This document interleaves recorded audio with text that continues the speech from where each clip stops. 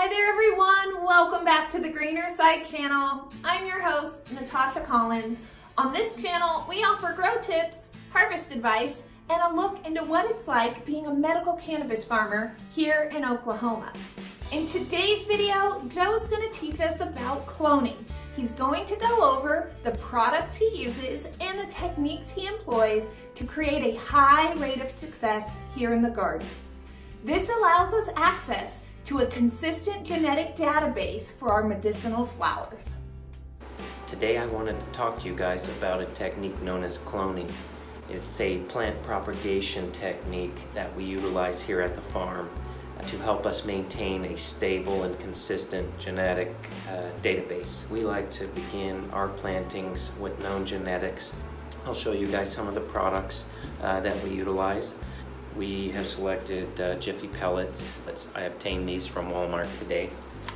It's a standard 10-inch by 20-inch flat container. I use a tray on top that has holes, in which I insert into a tray on the bottom, which does not have holes.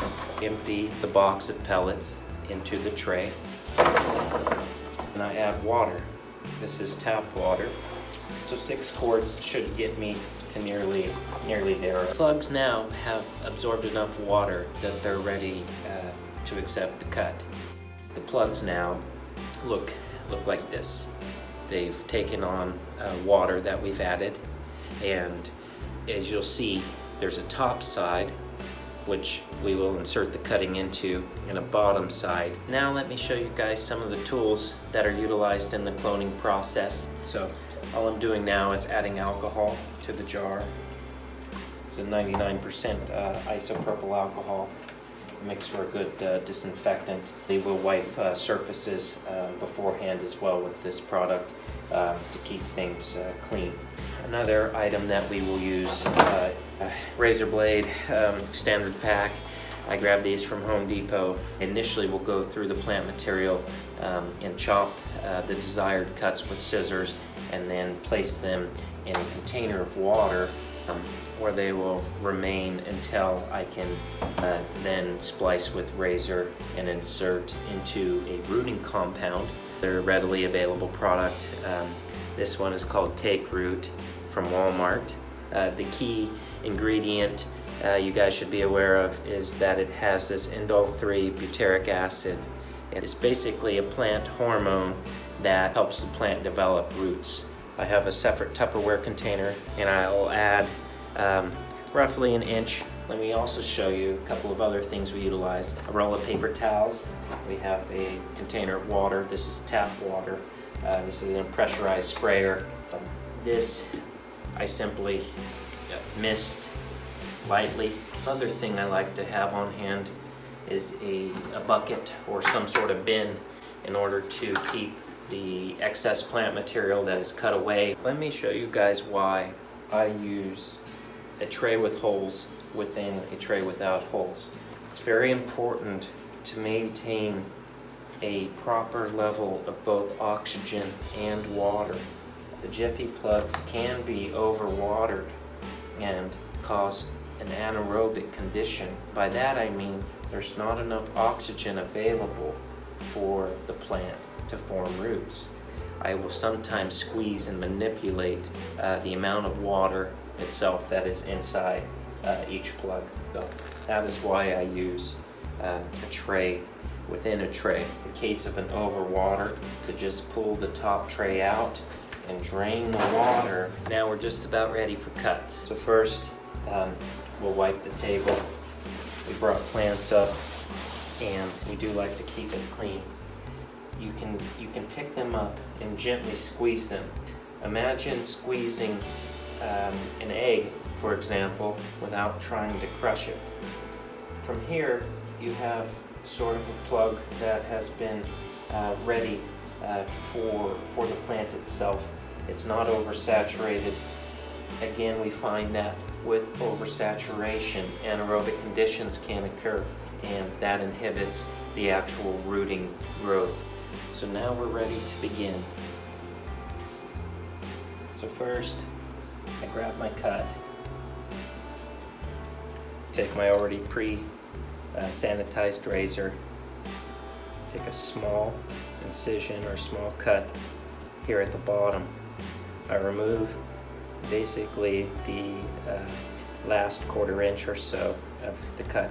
As you can see, I've kind of prepared cuts in a uniform fashion, meaning that they're all about the same height.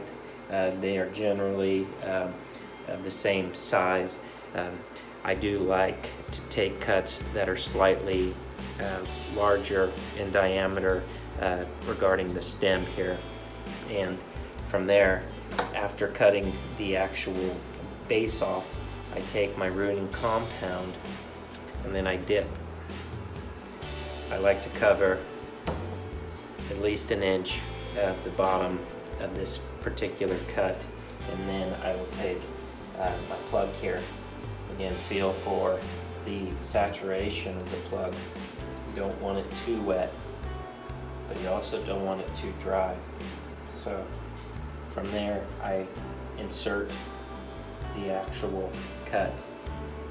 Once it's inserted, I will begin to remove some of the excess or outside portions of the fan leaves. This, I believe, helps with basically maintaining a proper turgidity, meaning that the plant will not wilt if I remove enough of these outer leaves. We think that some of the transpiration within each of these leaves is stopped by cutting the outside fan leaf off.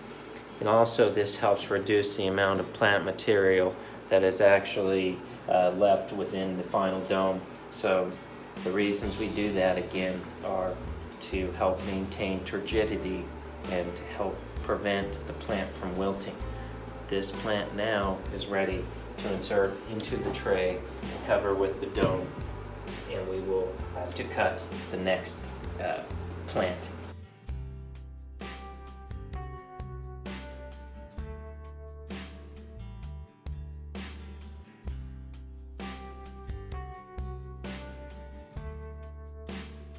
What I wanted to do is walk through the very last one with you guys again and show you precisely how each cut is taken.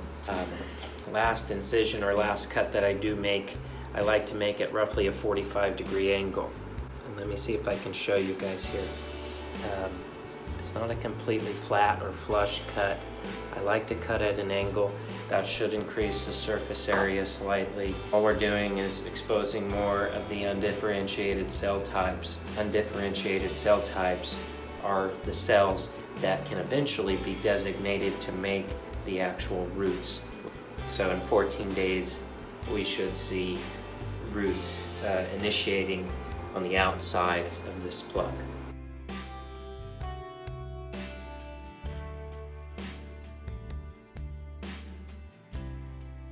Okay everyone, that's it. We know it was a little bit longer video this week, but Joey really wanted to get into those fine details. If you have any questions, please post them down below in the comment section and Joe and I would be happy to answer those.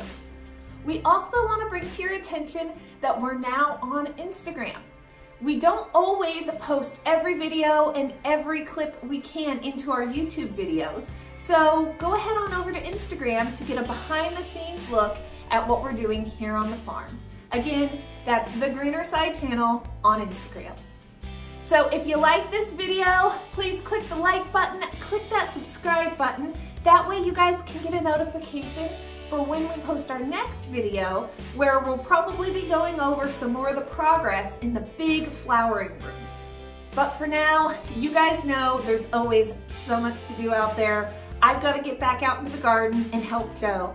But I want to thank you all for supporting us on this journey as medical cannabis farmers here in Oklahoma.